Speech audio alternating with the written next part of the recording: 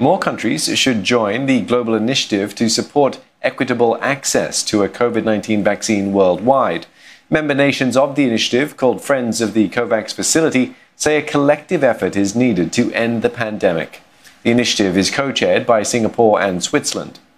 The European Union and 14 nations who are part of the global initiative say they will continue to back the facility's goal to deliver 2 billion doses of safe and effective COVID-19 vaccines by 2021.